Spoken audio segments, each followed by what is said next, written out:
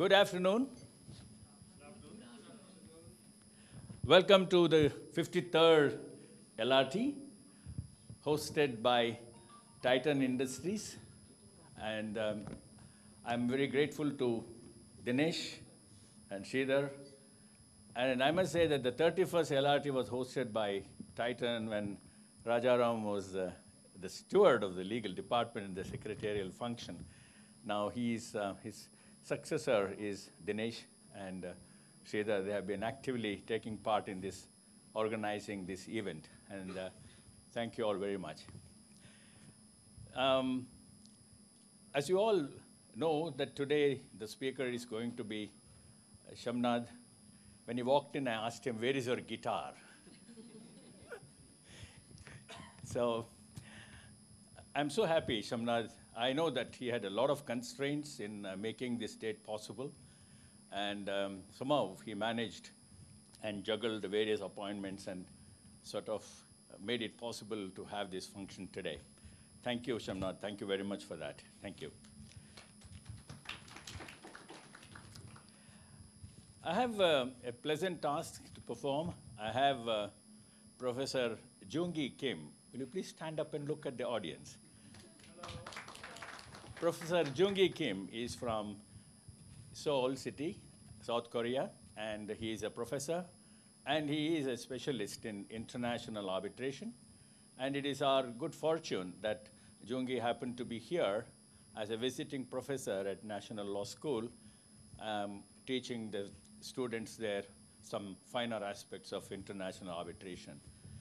And we also have Professor Ashok Patil, again from National Law School. He's a person who is driving online mediation for consumer disputes, and I happen to be on the advisory board. And I really see very good work being done by Ashok and his team. And thank you, Ashok, for making it possible. And thank you very much, Joongi, for being here with us. Thank you so much. Thank you. The other announcement that I want to make is that tomorrow at Grand Thornton, Bagmane Tech Park, there is a fraud film festival. The International Anti-Fraud Awareness Week has arrived, and the much-awaited Fraud Film Festival is just a day away. Seats are limited, so please take Maya's help and register with Vidya Rao and head to Bagmane Tech Park if you have the time. And the date and venue is Bangalore on 14th November, that is tomorrow.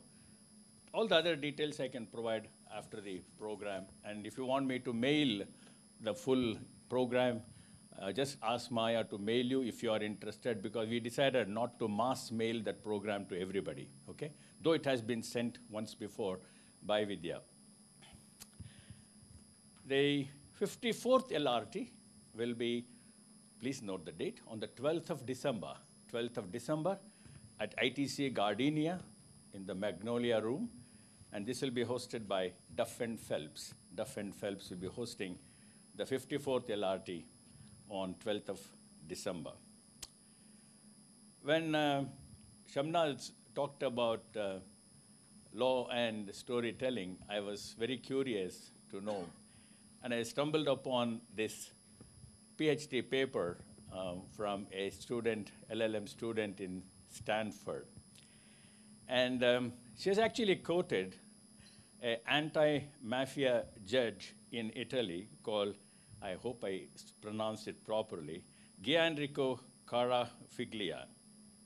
He says, at the end of the day, what is it that we do in court? All of us, I mean policemen, prosecutors, defense lawyers, judges, we all tell stories. We take the raw material contained in the evidence, gather it together, and give it a structure and meaning in stories that present a plausible version of past events. And that's an amazing, I thought, summary. And then this lady who has actually published this paper, she goes on to say, lawyers don't talk much about stories. We then look at analytical and objective aspects of a case. Early in our careers, we learn to think like lawyers and to embrace the idea of reasonable man, while we refer to the witness as a testimony, witness's statement as a testimony, a client's confidence, an advocate's argument, a negotiated contract, a judicial opinion, etc., etc. Perhaps, she says, the closest we come to admitting how integral stories are to law and our work as lawyers is an academic reference to narrative. The word narrative has an emotional distance, a bloodless ring that is distinct from that of the word story, which connotes engagement and immediacy. So it's an interesting paper on law and story. And I think without much ado, I'll hand over the floor to Shamnad to do some storytelling. Over to you, Shamnad. Great to be back here for another round of the LRT. I think the last time we were here, we spoke on creativity and the law. Yes, sir. So it's all, as you can see, the themes are all intertwined because you can't really tell good stories without some bit of creativity. So I hope there will be some resonant themes from the last time. I want to thank Titan for hosting it again this time.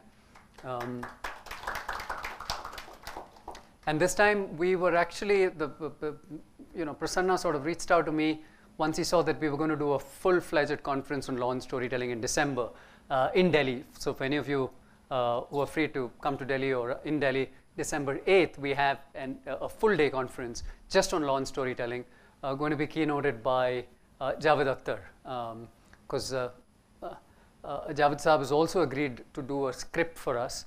For the longest time, I run a non-profit called IDIA, and we train underprivileged students, get them into the top law schools, and it's the idea of increasing diversity within the law schools and also promoting access to legal education for the underprivileged and building up community leaders from within underprivileged sections so that they can then advocate their causes and we can have them assume leadership positions. So as part of this, we do a conference every year. As part of IDEA, we do a conference every year. And this year, the conference is going to be in Delhi around this theme. And as soon as I sent out the note, Prasanna immediately reached out and said, do you want to do a pre-run? And I said, well, I wasn't planning on speaking there. Akhtar and many others, the lawyers and the others who tell stories in court are going to be speaking. But now that you asked, maybe I'll share some thoughts. Because coincidentally, at that point, we were also unleashing our new pedagogy across some of the law schools.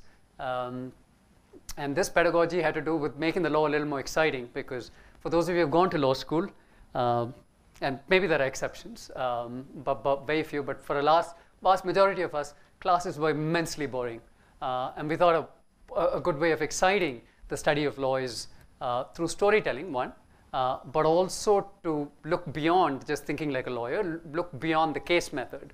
The case method was invented more than 100 years ago by, I'm sure some of you will know his name. It's interestingly called Christopher Columbus Langdell. He was a dean at the Harvard Law School. And at the Harvard Law School, he found out that till then, the law was being taught in a fairly boring instructional manner where just taught as a series of propositions. This is what the law says, blah, blah, blah, blah. And nobody took the law seriously as an academic endeavor. So in order to vest it with a little more scientific rigor, Langdell came up with what he called the case method. The case method is you take a case and you sort of, for want of a better word, you reverse engineer it, you break it apart. You see the process of reasoning deployed, you see the arguments that went in, and you see how the legal proposition came into being through that case. And this is very good for common law countries because a lot of a law is built through case law. So if you understand the dynamics of how a legal proposition evolved through case law, then the argument was that you would become a much better lawyer because you know how the law is being built. Because today we have statutes and we have the onset of the regulatory lawyer, the policy lawyer. So it's not enough just to be thorough with case law and doctrinal case law, but you really have to step beyond, way beyond that. And so we thought the time had come to move from the case method that Langdell had invented more than 100 years ago to what we call the case plus method. And this was mainly because our own scholars, we educated, like I said, a number of underprivileged children across the law schools. And initially, our focus was really on just putting them into the law schools. We thought the biggest battle was clearing that entrance that we call CLAT, which is now more of an arbitrary exam than anything else. You toss a coin, you get in. So on the wrong side, you don't make it, right? It's a very badly executed, badly implemented, badly conceptualized exam. But for better or worse, that's the only filter we effectively have for the Indian law schools. You can't do what Harvard and Yale and some of the others do because they base it on the school grades and personal interviews. If you base it on personal interviews in India, all politicians' kids would be in the top law schools. So we need some kind of an objective filter, and this seems to be the only objective filter. So we trained our children to crack this filter and to make it to the leading law schools. And then we found out that we were in for a big surprise because that's just half the battle won. A large part of the battle was really law school. Law schools weren't doing their job. They were mass producing lawyers in a factory mode. They were technically ticking off all the boxes and saying we comply with Bar Council regulation X and Y and UGC regulation X and Y, which means you teach all these subjects in a fairly mechanized, rote learning manner. But have we created critically thinking lawyers? Have we designed a curricula to stimulate creativity in the law schools to produce leaders of tomorrow? I think the answer is no, at least in the vast majority of law schools. There are exceptions. And so we then decided that we will start training our own scholars and augmenting their legal education. And for that, we needed to have some idea of what a good lawyer was going to look like. Because unless you ask the question, what makes a good lawyer, you can't really design any pedagogy for producing a good lawyer. That's idea A. And we put in kids into law schools every year, a number of from various kinds of underprivileged backgrounds, children of farmers, construction workers, blind children. And many of them have made it to the top 3 to 5 national law schools in the country. We have about 80 of them studying at the law schools. We graduated 3 batches of students.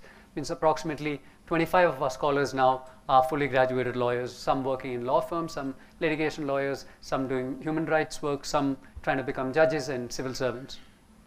That's the map of where our scholars typically come from. These are some of our success stories. Both graduated students, one decided he wants to have nothing more to do with the law because he just became so good at IT that he's now coding and making applications, and he's building an application around artificial intelligence and law. And he's now hired by a Berlin company in Berlin, Donoghue. The boy was thrown out of school way back because he couldn't pay his school fees. That's how we found him. And then he went to the Gujarat Law School and now decided that his talents are more geared towards technology. Kartika is from very close by here. She's now working with AZB, went to NUJS in Calcutta. So when we decided what are the qualities that we want in lawyers, in the leading lawyers, how do we make legal leaders? And we identified a couple of attributes. And we abbreviated it to CHAMPS. We figured out that most leading lawyers were creative, that's a C, were holistic in their orientation, were not symptomatic, but looked at a problem holistically. And so we put the H in there. They were altruistic, and this is what the law was always supposed to be about. You're supposed to help somebody else. So altruism is a large part of this. Mavericks we wanted, because we wanted people that would challenge established convention. And we wanted problem solvers, because that's what the law was about. The law was always about problem solving, never about increasing or exacerbating problem, which unfortunately is what the law has come to become today, which is where we want to prolong disputes because it gives us more bread and butter on the table. And so we want to take it back to problem solving. So the case plus, so this is the revised pedagogy that we decided to design, which is we'll take Langdell's method of just analyzing a case and go into a case plus methodology to prepare the modern day lawyer, because the modern day lawyer cannot just be well versed in the doctrine of the law through case law, but effectively I think given that this legal norms today are not built in vacuum, but are built through an interface with a number of other disciplines. You can't be a good intellectual property lawyer without knowing technology, science, economics, psychology, the psychology of creativity. Similarly, in any one of your fields, I mean, you take any one of the fields that you practice, your day-to-day practice revolves around, you can't be a good corporate lawyer without having an understanding of economics, finance, accounts, et cetera, et cetera. So how do we create that lawyer who's adept in all these disciplines? How do we create someone who's interdisciplinary by nature? And the law is inherently an interdisciplinary discipline, and that's the beauty of law. a lot of us got attracted to law because of the fact that we could interface with a lot of other disciplines. So I was personally interested in science and tech, so my area of specialization became intellectual property. And so and I guess with many of you, some of my friends were interested in music, they went into copyright law, others were interested in sports, and I see Nandan sitting here, sports law. And so this is a perfect vehicle for us to indulge in our multifarious pursuits outside the strict domain of the law. I mean, we pull it back into the law, right? So it's inherently interdisciplinary, and we wanted to bring that out. You have to link a lot for the law, so we focus a lot on linked learning. Polycentrism, you use one central focus of inquiry, but then you branch out into different, and I'll demonstrate a little bit of it as we go through the Donoghue story. And of course, collaborative learning, because we focus on this a lot, given that most law schools educate for the atomized lawyer. That's a single lawyer. You know, you go on, the person is taught to just understand the law and work with the law alone. But today that never happens. In the workplace, you have to collaborate. You have to, and a lot more comes out of good collaboration. Clinics, a large part of the focus also has to be for students that have some understanding of how law works on the ground, and which is where I think the bridge between the practitioners and legal academics and law students need to increase a lot. And I know that I think Ashok here is doing some with his consumer clinic there, trying to integrate the practice of law with the theoretical underpinnings of the law and taking clinics forward. So the other thing that we emphasize on is back to basics. I mean, we seem to have forgotten the basics. I had this professor in law school who taught us corporate law, and I see a couple of my classmates here as well, and they will endorse me on this. Professor Padmanabha Pillai, who taught us corporate law, but his case law always veered between the late 1800s to the early 1900s. Didn't budge beyond that, and we were pretty pissed off. Because at that time, you know, India was liberalizing, there was SEBI, there was all this cool stuff going on which we were reading about in the papers, and this man wouldn't touch any of that. He would go into Lee versus Lee and Solomon versus Solomon, and we cursed, we cribbed. But then if I asked my friends who are all corporate legal leaders today, did it help? And they say, well, you bet it did, because he laid down the foundation so thick and strong that we could basically build on top. Today, you look at law schools and you ask the student, what courses do you take? And they say cyber law. And say, what is cyber law? Cyber law is nothing but foundational legal concepts applied to cyberspace. But does he want to study contract law? No, he doesn't pay attention. Does he want to study tort law? No, he doesn't want to. Despite the fact that if I take any kind of a denial of service attack in cyber law terminology, it comes very close to trespass. It comes close to interference, tortious interference with property. But he doesn't want to know all of that. He likes the term denial of service. He likes Aadhaar, but he doesn't know that Aadhaar is about data breaches. Again, goes back to a tort of privacy, and a tort of privacy again builds on the tort of negligence, right? So they don't want the building blocks, they want the superstructures. And if you build the superstructure without the building blocks, you're going to crumble and fall. If you build the building blocks and the basics, then you can easily build on top of it. And this is not just me saying it. I mean, one of the world's leading creative geniuses. He's now obviously in a lot of negative publicity because of the way he's handled things. But nonetheless, we still think that he's somebody who's definitely well-versed in a lot of the domains that he traverses. Elon Musk. And somebody asked him, how do you learn so fast? Because the man knows a hell of a lot of things about a lot of stuff. Right? So when he wanted to build a rocket mission to Mars, and somebody told him, well, you can't do it because the rocket's going to be too expensive. He went back and studied how rockets are made and then figured out a cheaper way of making a rocket. And so when they asked him, how do you learn so much and how do you acquire so many different things in different domains, his answer was, well, knowledge is a sort of a semantic tree. Right? You have to understand the fundamental principles. You have to build the trunk. You have to build the trunk and the roots. And then the leaves will attach on their own. Our focus, unfortunately, has been to plug on the leaves, but without the trunk and without the roots. And this is something we wanted to change. So we said, let's go back to basics. So let's pull out 5 fundamental basic cases and try and learn the law through that. Because if you understand those basics, then we can leave the students to build up on their own. I suspect it might be a good training methodology for you in law firms and other workplaces as well when freshers come in to actually have this grounding, even though the law schools don't do too well, so that then they can build on their own and we create better lawyers. So now we come to the actual crux of this, I wanted to, thank you. I wanted to integrate all of this so that you get a bit of a background. But why law and storytelling? And I'll start with a story, given that it's about law and storytelling. So many years, not actually many years, but 4 or 5 years back, I was not living in Bangalore, but our head office for IDEA was in Bangalore, and I had to keep coming. I was in Kodaikanal then, I had to keep coming to Bangalore. And during that time, I would stay in a guest house. And there was this boy who was, one of the people that helped out in the guest house, swabbing, cleaning, etc., etc. And at one point, they used to serve me lunch as well. There was lunch, and it was a very interesting vegetable. And I asked him, what is this? And he said, this is kundri. And I said, what is kundri?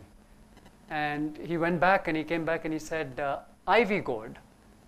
And I said, how do you know it's ivy gourd? And he said, well, I looked up Google. I said, well, how do you know how to look up Google? He said, no, somebody gave me an old used smartphone, and I figured out how to use it. So then I said, okay, till what class have you studied? And he said, well, I studied till class 10, and then I ran away from home because my father had passed away, and he had no money. He was on the Indo-Bhutan border. It's a place called Jaigaon. And I said, are you interested in studying further? And he says, yeah, but I need to earn a living, and I have to send some money to my father's sister who's still there and who's still in the house, and she's quite old. And I said, well, if you're interested in studying further, we can find a way. So he was almost 28 years old then. We put him back in class 11 in Bangalore, and he studied. He ended up topping his class 12. Now he's doing his BCom second year, and hopefully he'll take the law entrance at some stage when he's ready for it. But as a part of our exposure of these students, so he's also part of IDIA. As a part of exposure of these students to law, we try and show them what the law is. And one good way of doing that is through videos and through interesting legal teleseries. And one of the things that I showed him was, it's a 6-part series called The Jury. I don't know how many of you have seen it. I think it was the BBC that produced it. It's available free on YouTube. And so you can it's a 6-part series, brilliantly done. It's about a Sikh child, a Sikh boy, Indian immigrants in the UK, who was accused of killing his classmate, who's British, a homegrown British boy. And the story underlying that was that there was a lot of bullying going on, and the Sikh boy was being targeted by them. And finally, the question is, did he actually murder him? And you have the jury there, you have the judge there, you have excellent legal arguments, and they walk you through all of that in a very interesting way. At the end of it, this series, you still don't know whether he did it or not. He's acquitted. And so Basant, this boy from Jaigaon, who's not gone to law school, but with this very raw intelligence, I asked him, what do you think? And he said, well, the law is not really about the truth. So I said, why do you say that? Well, he said, it just seems to me like it's about who tells a better story. In this case, the defense told a better story. I was persuaded by it, but I still think that he may have done it. He could have done it. And so I said, wow, after 18 years in the law, I couldn't have put it better. The law is really effectively about storytelling. It is about who tells a better story. It's about who constructs the narrative, who wins the game of the narrative. As Prasanna said, we understand stories through the network through the frame of narratives. And effectively, most of what we do deals in that narrative. And we build it up. I mean, if you look at any of the controversies today, look at the Me Too movement, it's all narratives. And the law then has to find a way to deal with that narrative and to get somewhere close to the truth. We never know if we reach the truth, but we get somewhere close to it through a process. And that process, Kathleen Sullivan, who used to be the former dean of the Stanford Law School, put it brilliantly. And she said, what is legal method? She said, well, it's nothing more. It's a branch of rhetoric that gives normative force to interpretation and analysis. It's a set of interpretative techniques of problem solving that disaggregates and orders the messy jumble of facts through which a conflict presents itself. And I thought that's brilliantly put. Right? This is exactly what the legal method is really all about. We deal in versions, different versions. We deal in a wide morass of facts, and somewhere through that we try and construct and create meaning. And that meaning we project depending on what our end is. If I'm a lawyer, I want to support the client's case, then I try and give it a meaning that will support the client's case. And similarly with the opposing lawyer. And the judge then has to figure out, who's telling the better story that comes closer to the truth, who's spinning me, and who's closer to the truth. And for those of you who've seen a classic Akira Kurosawa, Rashomon, you'll know exactly why the truth can always be relative. And the truth will always depend upon who's saying it, right? The subjectivity of truth, the relativity of truth, and there are many versions of the truth, especially in cases. And Rashomon is again a case. There was a murder.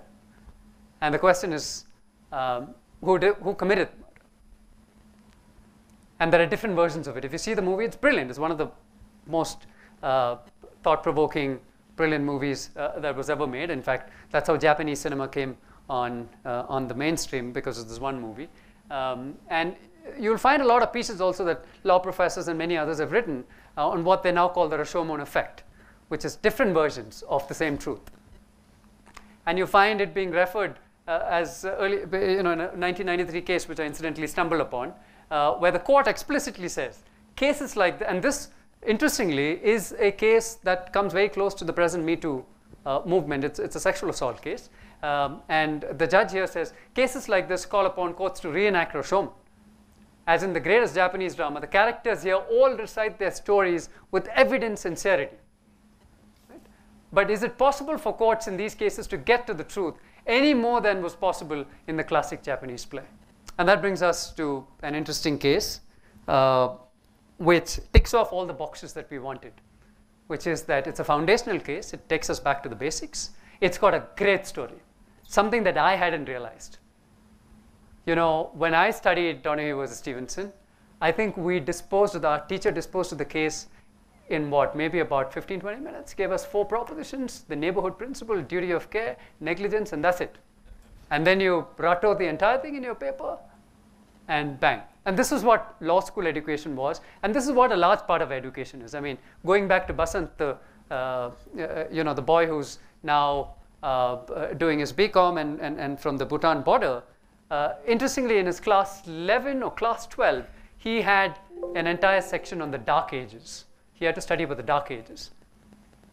And the teacher had asked him to study out of one of those, those dukis, the guidebooks, of course, written by the teacher himself. And so it's a 5-mark question, and you have to give 5 points. And the points begin thus. Point number 1, the Dark Ages were dark. Point number 2, it started during this phase and it lasted till this phase. And so you get nothing out of what the Dark Ages really were, except a set of 5 principles. And that's how our legal education was conducted as well. 5 propositions you study.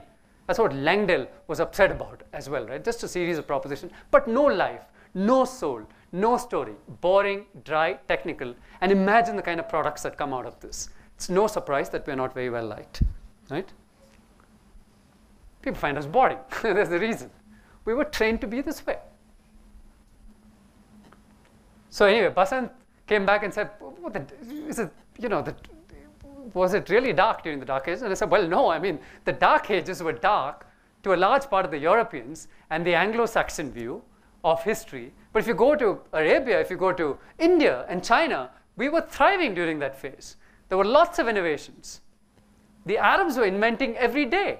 So were the Indians and the Chinese. It was a golden era in these parts. And so if you have a blinkered view of history and the Anglo-Saxon view, you get the Dark Ages. But the world wasn't dark then, trust me. And then I found a very interesting, again, BBC episode which narrated all of this quite well. And so this boy was very excited because now history became alive to him. He went back and wrote all of this in his paper, and he walked away, and he came back with a 1 out of 5. And then he comes and tells me, sir, marwa diya aapne. I said, okay, listen. To survive in our education environment, to be excited about learning, and yet get marks, you have to be a bit schizophrenic. Which means you give the teacher what they want, which is easy now. Now that you've understood, you've brought alive, you can easily give them the 5 points. So give them the 5 points, but you walk away with the real script, the real story. the intellectual excitement that came with your learning. Nobody's going to stop that. And that's exactly what you need to do, right? Unfortunately, till the time our system changes. So Donoghue, we studied in a dry, boring, technical way, duty of care. That's it. And then as we were investigating as to how to change legal pedagogy to make it more exciting for our students, to build them into legal leaders, creative thought leaders, we said, how do we now pick on a basic case, make it so exciting that the person will never forget it? And also not just teach them the case, but contextually show them that that case teaches them a lot about the law and life. And Donoghue, surprisingly, ticked off all those boxes. It's an amazing case. I don't know how many of you have really read it. How many of you are familiar with Donoghue, apart from those 3 tick boxes? Okay, good. At least we have 3 to 4 hands. Good. So Donoghue, the classic narrative is that it was one of the foundational tort law cases. It effectively crystallized the law of negligence in a fundamental way that revolutionized tort law. Tort law, unfortunately, has not picked up very well in India, but if you look at the United States, it's what made the law. It's what made lawyers. It's what made the ambulance chasers. It's what made a lot of money for this profession. It was tort law because they granted out damages for everything you could sue, right? Spill a cup of hot coffee, well, got someone to sue. And it was done in the US. McDonald's was sued because somebody spilled hot coffee. And they settled for a huge sum of damages. So tort law has gone a bit amok in the US, but the foundational basis was laid in England. And one of the foundational cases was really this. And in this case, the judges articulated what they called a very loosely as the neighborhood principle. They said, well, you have a duty of care to any neighbor to not harm them. Fundamentally, that's what the case is about. The facts of the case were that 2 friends went to a cafe late at night in Scotland and asked for a ginger beer. Now again, a ginger beer is not really beer. For those of you who are familiar with your drinks, may have about 0.5% alcohol, but it's not really beer. They call it ginger beer. Again, it's an IP kind of thing. It's branding because the moment you call something beer, more people will buy it. But it's really just ginger extract and carbonated stuff. And this ginger ale was also a kind of a float, which in those days was very popular. Again, there's a sub-story within the main story, and there are a lot of sub-stories within this main story. But the sub-story is, this was a bit of a fad, a food fad at that point, where you would actually have ice cream, and you'd had a carbonated drink. So it's called a float, because the ice cream sort of floating on the ginger ale. And that's what they had. They had a bowl of ice cream, and then you pour the ginger ale on top of it, and you call it a float. So I did a little bit of research, and I found out, well, the float was patented. So you have an interesting IP angle there as well. And the float was patented, and the float came into being out of sheer accident because somebody didn't have ice. At that point, they were serving carbonated drinks, and people liked it chilled, and there was no ice. There was only ice cream, so I just put some ice cream in there. And the person who happened to be the guinea pig said, wow, this tastes good. And slowly there was a demand, and then you have the float, which now I believe is being served in some cafes in India as well, right? I mean, I've not had it here. But that's the story of the float. So anyway, the ladies ordered this really nice ginger beer float. And on their second helping, they found inside the ginger beer bottle, when it was poured, there was a partly decomposed snail. And as a result of which, Mrs. Donoghue went into a state of shock, because obviously, she had already gulped down part of the ginger beer, and now to find that there was actually a snail inside it, kind of threw up and suffered, later as we are told, gastroenteritis, and then said somebody must pay for this. She couldn't sue the cafe owner because she hadn't bought the ginger beer, her friend had. And also the cafe owner said, it's not my fault. It was an opaque bottle. I bought it directly from the manufacturer, Stevenson. Right? Stevenson's a manufacturer. I bought it directly from the manufacturer. I had no way of examining what was inside. It was sealed and it was opaque. So because I had no way, I'm not liable. She wasn't satisfied, but she was also very poor. She was struggling to make ends meet. She was separated. Fortunately for her, she found a pro bono lawyer, somebody who was hell-bent on making manufacturers pay. So you can also see how this story, this is a 1932 case. So the events happened maybe in 1928, 1927, but a lot of what happened then repeats itself. It's almost like history repeats itself. So if you look at pro bono lawyering today, it's a similar kind of cut that you see, right? So you have this one lawyer who's going after manufacturers. His earlier 3 cases were slightly similar, and somebody actually suggested that this person may be putting up people on these false cases, because the earlier 3 cases also were mice inside some drinks, little animals inside beverages. And it just was too similar to be true. So there was some suggestion that this was a person who was kind of constructing some of these cases. And even with Donoghue, we'll never know, because the case never went to trial. So you never know if there was actually a snail or not, whether she actually had gastroenteritis. Because when the case was decided, it was decided as a matter of law. Parties stipulated as to the facts. They said, okay, let's assume the facts are correct. We only debate on the issue of law. Is there liability here or not, assuming the facts to be true? Because the defense was pretty confident that they would win the case, because as per existing precedent, at least on a facial reading of it, you could not pin down legal liability on a manufacturer. The law of contract was more well developed then,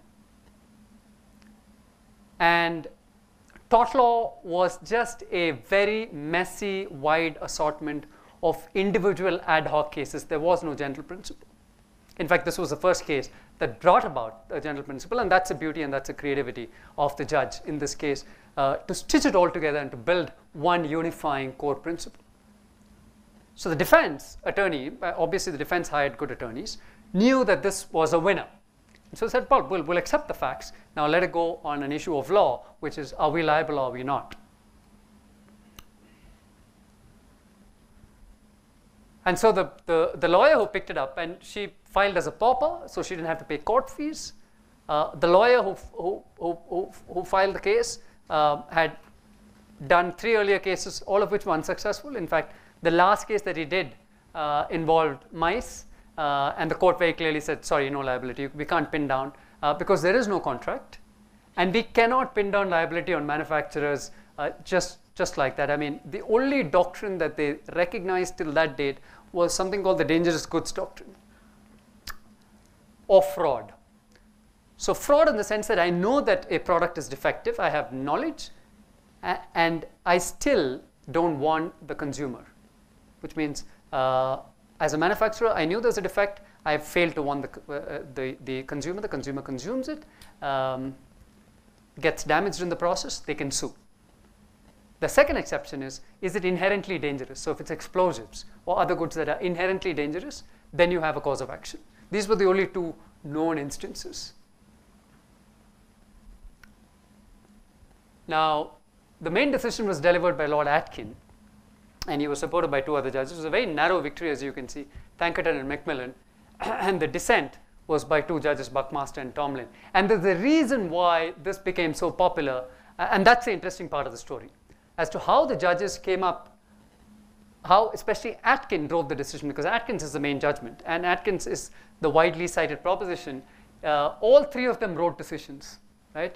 But Atkins' duty of care neighborhood principle is the one that we read about in the textbooks, because there is a certain elegance about the way he expresses it. And you can see that if you look at legal prose, it's actually constructed quite well in the way that he frames the issue and the way he frames the legal proposition. And so Atkins, the key challenge for Atkins was trying to evolve some kind of a common principle, but also trying to make sure that people didn't think that he was a revolutionary. He was a revolutionary that didn't adhere to precedent. Because remember, this is still a common law country. You still have to adhere to precedent.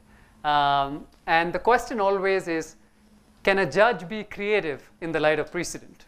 Right? Because if you're stuck with what an earlier judge says, then how do you maneuver yourself around it? Because you know that what that other judge said is wrong, or what that other judge said will not help you in this particular case. Atkins very cleverly distinguished earlier case law. But at the same time, he also wanted to lay down a general principle that would govern future cases. Because the The tricky part is if you make it too narrow and you make it too fact specific, then all it takes is for a future judge to come and overrule what you've done. Right? This is what happens in ad hoc lawmaking. When it's too case specific, when you don't have a general principle, then judges can go anywhere they want. They can distinguish, saying that, well, these facts are separate, these are separate, there's no general principle, and that's how tort law was for a long time till now. The other interesting part about Atkins, and I'll give you a little bit of the background, is that Atkins is a very devout Christian. And Atkins' diaries were discovered much later after this case. If you look at the diaries, it's very startling, but he was looking for a case like this. He almost made up his mind. And so it tells you something about legal realism, right? The legal realists always spoke about this, that don't bother reading about the law in the books. The law is effectively what the judge tells you it is. And what the judge tells you on that particular day will depend on what he ate for breakfast that day. Right? Too heavy a breakfast, too much gas, and you got a rotten ruling coming out. Right? He's in high spirits, nice, beautiful day. Good attorneys, good session in court, you have a beautiful ruling coming out. So Atkins effectively knew where he wanted to go with the case. And Atkins was also very smart as a judge. He took people along. He knew he needed a 3 majority. He knew the ones that wouldn't go along with him. He worked with the others and evolved the principle that he wanted. Right? So it's also a lesson which a lot of our judges practice. Right? I mean, you have different judicial philosophies today, different judicial personalities.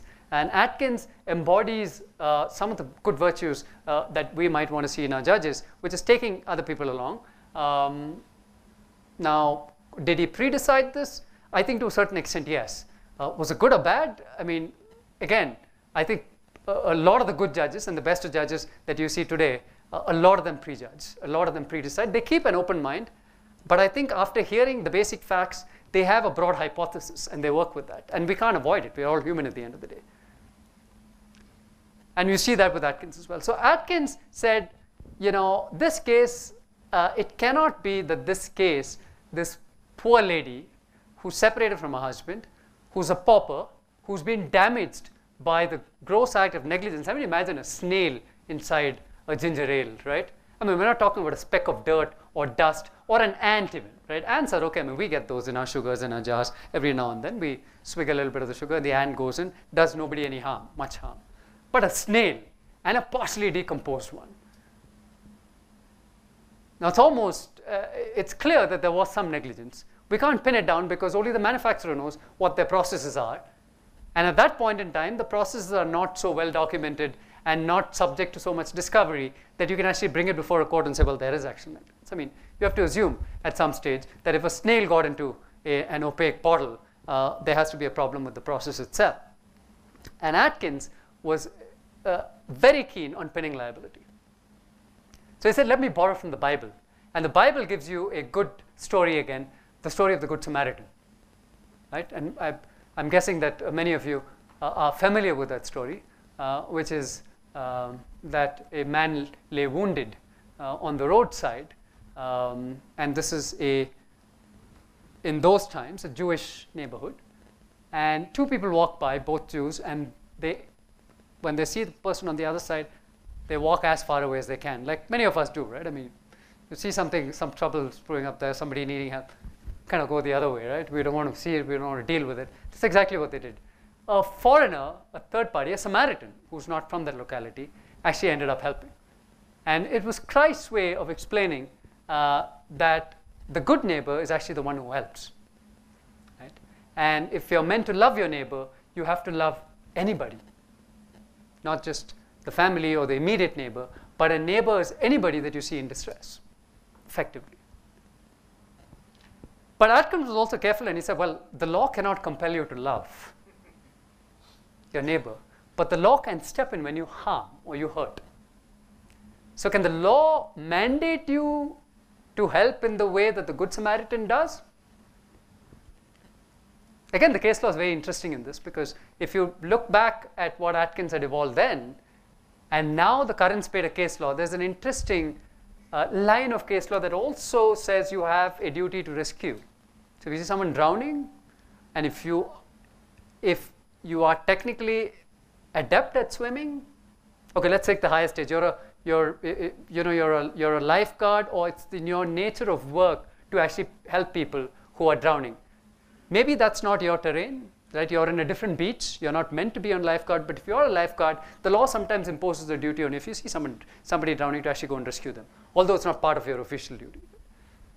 Similarly, doctors, if somebody suddenly gets a heart attack on a flight and you're sitting as a doctor, I think in some cases, some of the case law would tell you that you have a duty to rescue, right? So it takes you closer to the good neighbor principle, but at the time that Atkins articulated this, said, well, I'm not going to go there right now. I will simply say that you have a duty not to harm. Whether you have a proactive duty to help, we'll leave that aside for the moment, but you have a duty not to harm your neighbor. And a neighbor is anybody that you can reasonably foresee will be impacted by your actions. So you can see where he's going with this, right? Now the dissent, and in fact even, forget the dissent, even the ones who concurred with him were not very happy with the broad proposition. His broad proposition is, you owe a duty of care to the neighbor. Neighbor is anyone within reasonable foresight, right? Which means you can plug in a lot of categories of people within this matrix. The others said, well, we don't want to stretch it too far. We'll just make it manufacturer's liability. If you manufacture a good, the consumer is your neighbor. The consumer you will always have inside because you want the consumer to buy it. So let's not do this neighborhood business. Just spin it down on manufacturer's liability. If a manufacturer is negligent, the manufacturer should be liable. Right? But Atkins had the Bible. Atkins had the neighborhood principle. And Atkins was keen on laying down a general legal proposition. And so you have this very interesting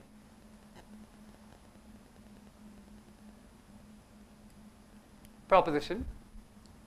The liability for negligence, and this is what he says, whether you style it as such or you treat it as a species of culpa, which is wrongdoing, is based upon a general public sentiment of moral doing for which the offender must pay. So you see where he starts. That here, there's a moral wrong here.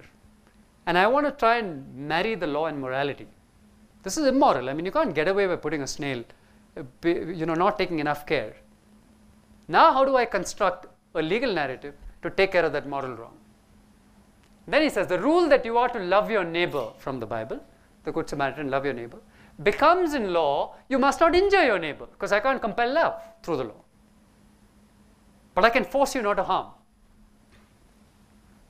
And the lawyer's question then is, who is my neighbor?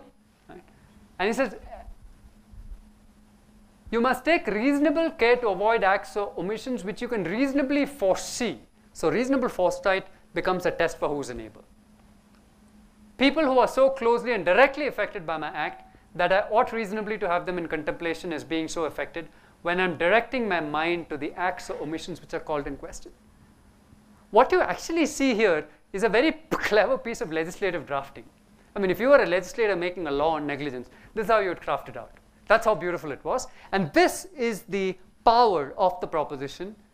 And this is why it circulated so well and became the foundational basis for torts. Some might say the neighborhood is not even the ratio, because if you were to pick the ratio, you'd have to go through all three judgments, right? Not just Atkins. Atkins was the most popular because Atkins was beautiful prose. But the other two were equally compelling, but they were limited, and they were just manufacturer's liability. A manufacturer of products which he sells in such a form where he intends them to reach the ultimate consumer in the form in which they left him, with no reasonable prospect of intermediate examination, right? And in this case, that was the case. There's no opaque bottle. You can't see inside it. And with the knowledge that the absence of reasonable care will result in an injury to a consumer's life or property, owes a duty to the consumer.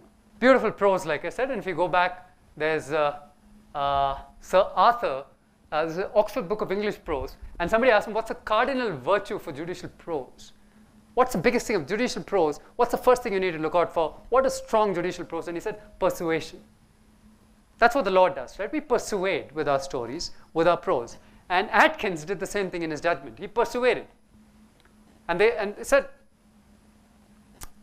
somebody called it an outstanding presuppose and said in the best prose, whether narrative or argument, we are so led on as we read that we do not stop to applaud the writer, right? We're so caught in it, nor do we stop to question it. That's a danger also. So there's been sharp critiques of Atkins' judgment saying he didn't adhere to precedent, he pulled it out of thin air, he legislated. And anyway, this is not the ratio. Neighbor is not the ratio. There are 3 judges. It's not 1. Just because 1 is so popular doesn't become the ratio. Right? And we see this playing out with the Indian Supreme Court every time, right?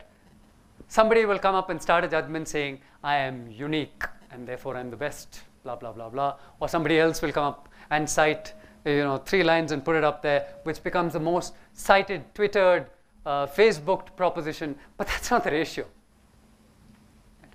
Unfortunately, we think it's a ratio because it's more circulated. But the most circulated on social media today is not the ratio. And you can see that playing out so many years ago right here. And of course, Atkins is witty too. Right? So he brings in a little bit of wit. Says, it is a when he lays down his proposition, he says, it's almost like Sherlock Holmes. It's elementary. Don't even question it. Don't even question it. It is a proposition which I venture to say no one in Scotland or England, because this is a Scott case, it came to the House of Lords, nobody in Scotland or England who was not a lawyer would for one moment doubt. Said, unless you're a lawyer, you'll doubt it. But otherwise, the common man with common sense would agree to this. Says, it will be an advantage to make it clear that the law in this matter, as in most others, is in accordance with sound common sense. So effectively, here is a judge sitting down, legislating, telling you it's based on common sense, based on morality, it's based on the Bible. And it was very clear that I don't want separate cases. I want to get one unifying principle. And this is why, and he expresses it. He's articulate about it. He says, it is remarkable how difficult it is to find in English authorities statements of general application, defining the relations between parties that give rise to the duty.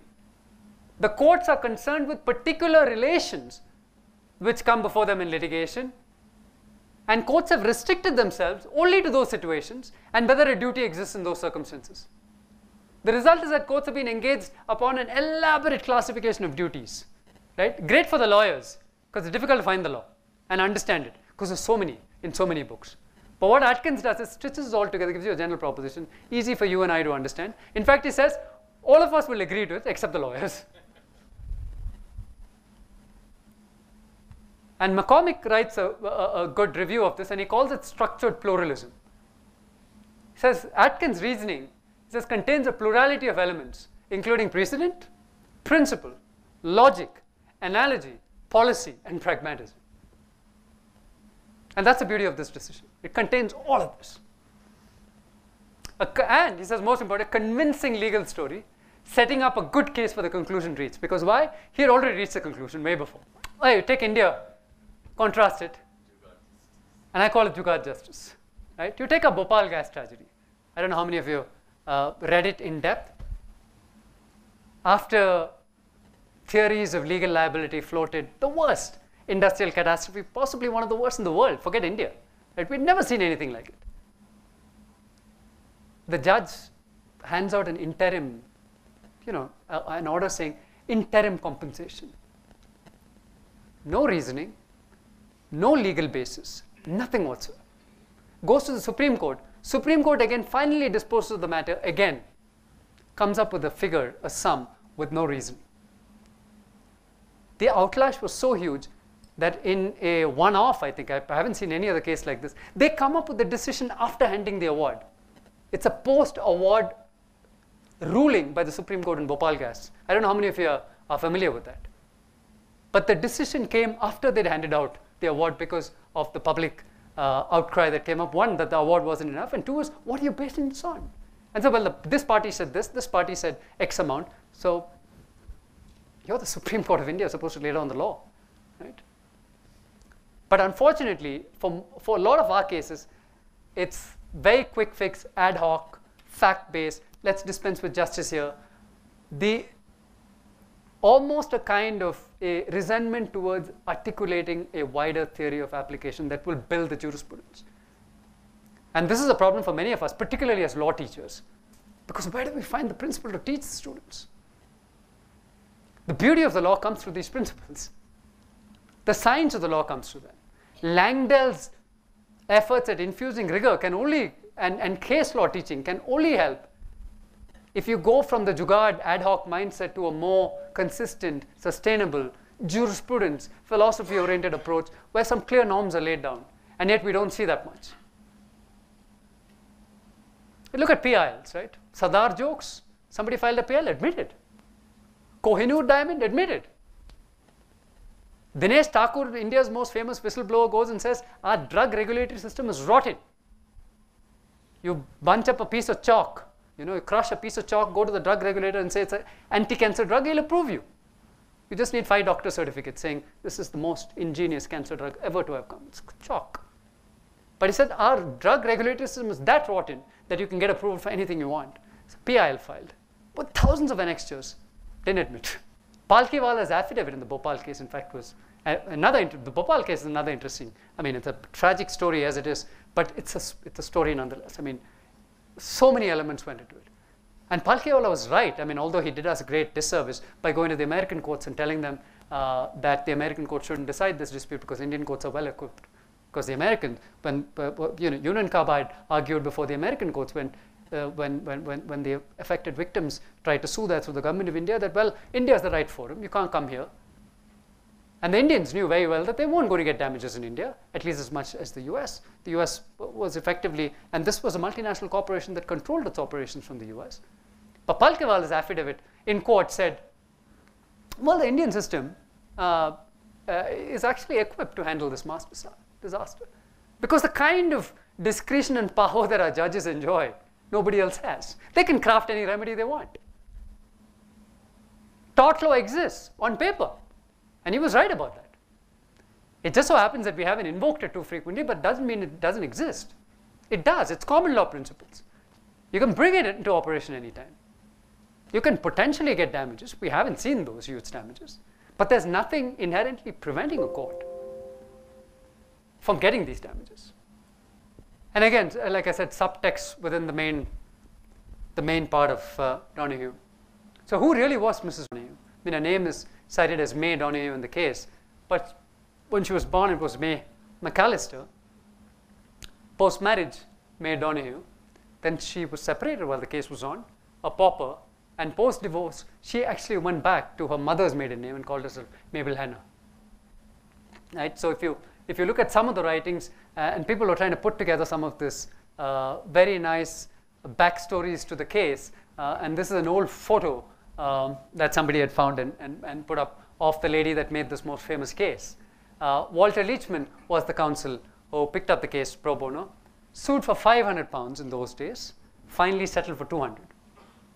Right? We don't know if the snail was there because it never went to trial. Parties settled before that. In the similar way, I say, we never know if there was beer in the ginger beer or not.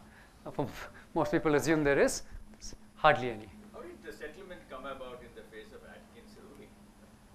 They could have asked for 500 given Atkins' robust ruling. Yeah, so one is, I think, the legal expenses associated with the trial, and on the facts, I think both parties knew that, gastroenteritis, shock, etc., for damages, you have to prove how it really affected. So I don't know if she had all the hospital evidence and the other things to actually take it that far. I assume that even pro bono counsels are limited in their resources. So Leachman must have thought, I've got a good victory here. I'm not going to spend more time prosecuting it on the facts. So he must have indicated, you know how it is. I mean, when I go to pro bono lawyers, it's, and we struggle because, we have a public interest wing at IDI and we file public interest cases. And it's so difficult to get pro bono lawyers who will treat your pro bono case the same way they treat regular cases. Most pro bono lawyers will give you time on that rare Sunday when they have that 1 hour to spare, which happens like once in 6 months. Right? This is pro bono lawyering for you in India. I suspect it wasn't very different there, that even lawyers that took up thing may not have had the time. So she would have weighed up the options and she would have said, well, I just need the money urgently. And remember, she's also a pauper. Trial could take long. Trial could be costly, expensive. So I suspect parties then decided that they needed to settle. Legal creativity, like I said. Now, this is how we distinguish precedent, right? So there was precedent, and there were two exceptions. Dangerous goods said if a good is inherently dangerous, then there is liability. But a ginger beer is not dangerous. And here's the clever Atkins for you. Atkins says, "But doesn't make sense to me. Ginger beer may not be dangerous, but ginger beer with a decomposed snail is dangerous." Right? So is it a dangerous good? Of course it's a dangerous good. The moment a snail came into that beer, it made it dangerous. So I don't go with these distinctions. I just think we should phrase it in larger terms, which is that this person knew that they were about to injure somebody else because they didn't take good care. Right? They were negligent about it. They were reckless, and they need to pay. Also, he shifts it very subtly from object. Earlier, it was about dangerous goods. He now makes it relational, which is neighbor. That's the beauty of it. He takes it away from, makes it a neighbor, so that the application is now wider, much wider than a restricted focus on the good. But was it really new what he did? And this is again something about creativity that we need to understand, that creativity a lot of times is what Einstein said, right? Creativity is about knowing how to hide your sources. So we don't know if Atkins ever saw this, but he was well read. Man had been to Oxford, he had very well learned, was an excellent lawyer before he came on the bench. In fact, they say that stories played a large part in his life as well, because he spent a lot of time on the Irish countryside with his grandmother, who was a remarkable lady. So women played a strong influence in his life, which may have been one of the reasons why he might have been a little more sympathetic to May Donoghue's case. We never know. But all these influences are paying out, and given that he's well read, chances are slightly likely that he may have seen this, but there was a commentary written, Introduction to the Law of Trials, where this proposition was laid out. Every man ought to take reasonable care that he does not injure his neighbor. Therefore, wherever a man receives any hurt through the default of another, though the same were not willful, yet if it be occasioned by negligence or folly, the law gives him an action to recover damages for the injury so sustained. It's an old principle from Roman law, etc., that got distilled down and put into these commentaries. So, and I take this to students and I say, go back. Old is always gold, right? History is important, because when you look at Donoghue and you study it, you'll find the same damn things playing out again. In fact, you can learn a thing or two from that. And if you look at one of the most well-known judges, I think he just retired, Lord Sutton. What's the name? Lord Sutton? Britain's brainiest man? I'm blanking on the name, his full name. Was one of the most well-known barristers in the UK, and then went on to the bench, but is also a huge history buff, and has written monumental volumes on history as well. And now he's retired because he wants to go back and write more history books. But history, something we never pay attention to again. When I was in law school, the subject, I personally didn't pay much attention to, and now I regret. Say, well, there's so much of richness in just going back and seeing how these things replay and play themselves out again and again and again. The same script. And if you understand that, it's almost like you can walk into court today and do the same stuff. But here you're just interested in the latest thing that comes on the table, and not looking at the old stuff, the foundational stuff, the stuff from where the law actually got built. And again, Atkins was comparative in his orientation, so borrowed from US case law. And Cardoso, Justice Cardoso, by then had pinned down liability in a similar case involving the negligence of a car manufacturer. And so he says, it's always a satisfaction to an English lawyer to be able to test his application of fundamental principles to the developments by the courts of the United States. And he then compares. And Indian law that way is advantageous because I think we're inherently comparative, right? That's a huge advantage that we have in this country, and I think we need to build on that. If you look, strangely enough, at the US, it's quite insulated to a large extent, because I think there's some kind of a subconscious understanding that we pave the law for a lot of the other countries who follow us. So let's be as insular as we can, and you see that operating. Whereas I think countries like India, you're inherently comparative. The story of the descent. Prasanna, how much more time? About 10 minutes? 5, 10 minutes? Perfect. Story of the descent. So the descent was actually delivered by Buckmaster, who's again a phenomenal legal mind. But the reason it didn't go down very well. In fact, Lord Denning called him a timorous soul, right? He hated him. And he said Buckmaster could have done one, but Buckmaster was actually a fiercer and a more legally logical person. I think intellectually, just on logic, I think Buckmaster would have won. But Buckmaster was just too full of vitriol in his dissent. And so the dissent didn't go down with a lot of people because he was very sarcastic. In fact, a commentator says almost passionate sarcasm in his judgment. Because for him, it was no cause of action under contract. And that's the end of the story. We don't have a general theory of legal liability, a duty of care, or to the world at large, even if it be a neighbor. And the only case law that came close to it, there was no liability where there was a mail coach accident. And he went by that case law and he says, well, and there were two precedents that may have gone against him. And Buckmaster comes up and says, well, the closer we bury them, the better. Right? He uses very strong language. And another commentator, it's not easy to understand the violence of Buckmaster's objection to the appellant's argument, that's Donoghue's argument, in purely legal terms. One might conclude that there's an additional, extra legal concern or some personal animus at play. For those of you litigate in court, all too familiar, right? Get a bad ruling from a judge sometimes and thinking, this guy's had it in for me. It's like one of my old bosses, I won't name whom, once had a very nasty judgment against him and said, I shouldn't have got him out when I bowled. I played a cricket match a long time ago. You never know with these. And of course, Macmillan agreed with Atkins, but Macmillan wrote an autobiography a long time later, and all of them want to take center stage. So Macmillan said, it's because of me that the ruling came about because I did the swing vote. I knew we were going to make history and I did the swing vote. The policy story, do judges make law? And I think it's pretty clear what happened here, right?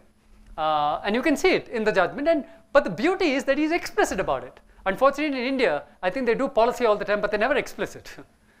If you expressly articulate the concerns that motivate you to come up with a legal ruling, I think it's far better for all of us. And that's what happened. In this case, you see that how Atkins situates his ruling on wider policy considerations, both on public health as well as morality. So he says, because of its bearing on public health and because of the practical test which it applies to the system under which it arises, the liability for negligence is based upon a general public sentiment of moral wrongdoing. Again, very clear about the policy considerations that permeated his conclusion. And then, I do not think so ill of our jurisprudence as to suppose that its principles are so remote from the ordinary needs of civilized society as to deny a legal remedy where there is so obviously a social wrong. So he's trying to bridge social wrong, morality, and trying to craft a legal remedy that will then bridge them together. Policy style reasoning, we do it often. I think Justice Nariman comes closest to it, at least in his express articulation, possibly one of the few judges. And if you read, his judgments are a delight, from the Supreme Court. He did a POSCO case interpreting Section 2. Very interestingly refers to Julius Cohen's theory of judicial legisputation, what they said. And he says interpretation is inescapably a kind of legislation. So effectively telling you, don't ask a silly question to judges legislate. The moment you interpret, invariably legislate, because words are limited, meanings are, you can never anticipate the wide spectrum of meaning that you can give to a word. But the paradox with India is our judges love discretion, our judges love handing out any ruling that they want to, but we've still not developed tort law enough, right? And tort law is the one law that gives judges maximal freedom to do what they want. Right? Of course, the other cases that came in the wake of Donoghue much later, you had a Mountain Dew case, again, where the mouse went inside in the US, and very interesting. And this is a power where the legal defense was so successful that they won the battle but lost the war. Is that correct? Yeah. So they went in with a very creative legal argument, which was actually founded in facts. They said, well, there was a mouse inside the Mountain Dew drink, and this person came and exposed it 1 week later. The consumer came up and said, I bought this bottle, I opened it. By then a week, at least a week, had gone by since the bottle was canned. At least a week, minimum. And said, well, if a mouse is inside Mountain Dew for a week, it will not last because our Mountain Dew is so potent and so acidic and so powerful that it will crush its skull and make it into a jelly paste. You can imagine what that does to the consumer who's looking at this thing, what's it do to my bones as I take this damn thing inside, right? But they won the case. And interestingly, their little ad slogan at that point was, Yahoo Mountain Dew, it'll tickle you innards. And then somebody came up and stuck off the tickle and said, it'll rip your innards. We have an Indian close case. In fact, we asked some of our idea scholars to go and find an Indian equivalent. And we found that there was the Dinesh Samantha case where there was a frog in a cough syrup. Of course, the poor chemist got arrested and prosecuted, but the drug manufacturer wasn't touched. And same case. The chemist said, well, it's a cough syrup, and it was sealed. And there was a small dead frog when the patient opened it. I mean, the consumer opened it and found it. No prosecution is yet on the manufacturer, and they settled the prosecution with the chemist later. So all of this is, again, like in the larger backdrop of case-to-case plus. Why I say case-to-case plus is, like I said, you can explore several other angles. Apart from the case alone, you can take it into a pattern angle with the ginger beer float. You can also, most interestingly, use this case as a fulcrum to understand how the law developed, right, from then on. So all your consumer protection law, essentially came out of these principles. Food standards law, drug regulatory law.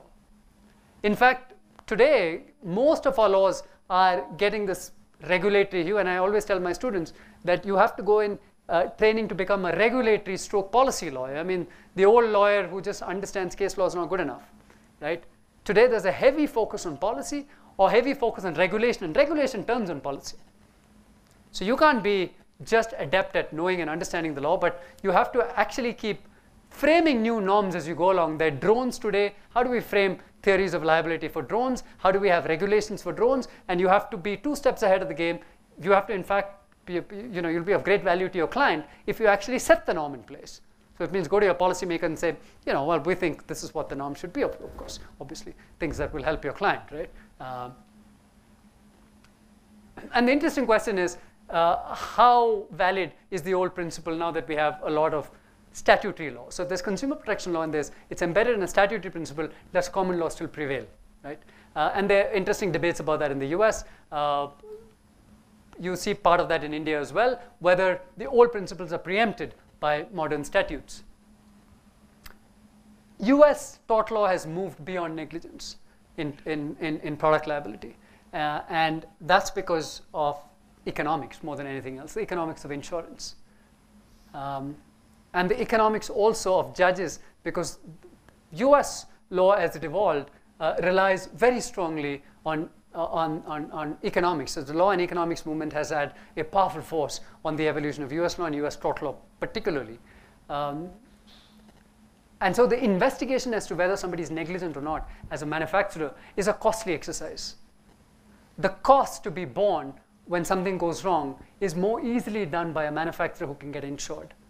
And so what effectively happened was a lot of states passed laws saying strict liability.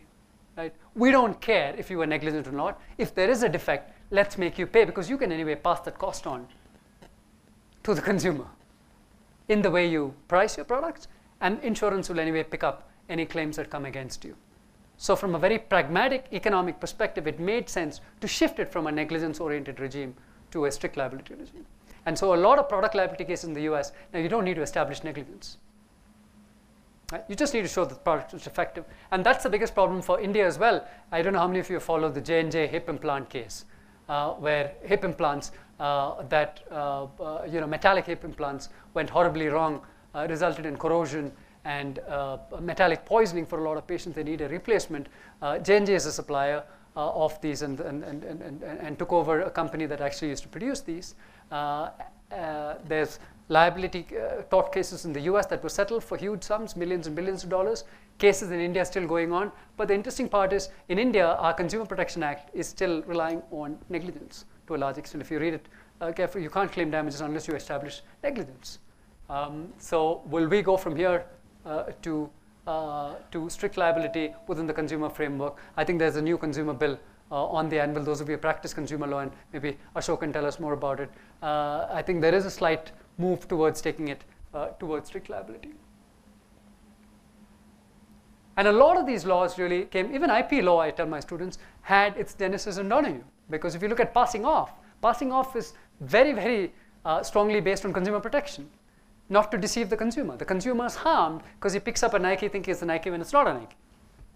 Right? And the course that we put together says from Donoghue to drugs, drones, and data privacy, because it's the one principle of Donoghue that permeates even when we look at liability in the context of drones and data privacy in Aadhaar. And this is another, I'll end with the story, I started with the story, so I'll end with the story. So like I said, we do a lot of public interest work at IDIA because we thought it's a good way to expose our own scholars to public interest work, to get them some clinical style training, and to interface with lawyers and others. And we started filing a bunch of cases. One of the cases that we filed, and I have two of my colleagues here with me, Ishwar and Bhavya, both of whom are public interest fellows. So most of their work is actually around taking, kickstarting public interest litigations and taking it through. So one of the things that we did was on Aadhaar. And we looked around and we said, the Supreme Court case was on constitutionality. But nobody was really going after the authority for the massive privacy breaches that were being committed. And each time the UIDAI, the authority, would come back and say, well, there's no breach. Right? Every time a breach took place, was reported, such as the fact that Rachna Khaira coming up in the Tribune and telling you that for 500 rupees, somebody was selling all of your Aadhaar data electronically. I could get a disk with all of your Aadhaar data for 500 rupees. Another 1,000 rupees, I could get much more than that. And the authority comes back each time and says, no, data is safe, biometric data not hacked, we have a 5-foot wall, thick concrete wall, you can't breach this, and therefore electronic data is safe, blah, blah, blah, blah. And we looked around and we said, how do we pin liability? And when we did our initial spate of research, I remember the first public interest fellow, who's no longer with us, he's gone for his LLM, he came back to me and said, sir, we don't have any remedy here because the statute is a bit self-serving. The statute says only the Aadhaar authority can sue itself. Right? You can't take action. Right? The statute says to take action for any breaches, the Aadhaar authority has to initiate action against itself. It's like harakiri, right? I mean, it's suicide. And suicide is the attempt to suicide is still a criminal wrong in India. So they might get arrested on that count too. But they're not going to take action. So then I said, what about beautiful old common law? Right?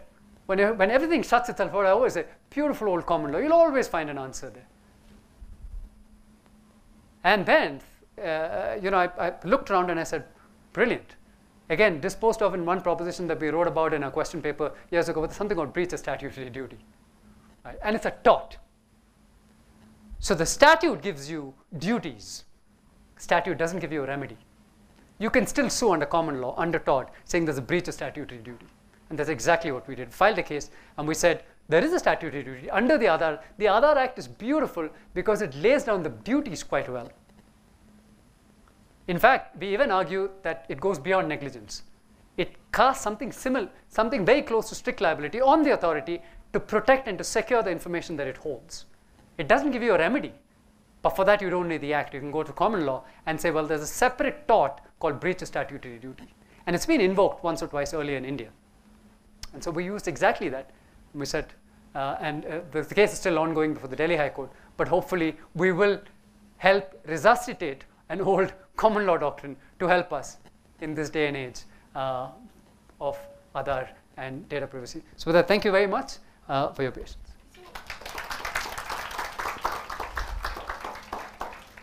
I know there are going to be a lot of questions, but we really have run out of time. And Shamnad will be, of course, around. You can continue to have a conversation with him. And he's here, and he's going to be with us during lunchtime as well. Shamnad, I can't express adequately the kind of appreciation that we have for the kind of presentation you made. And may I request all of you to please join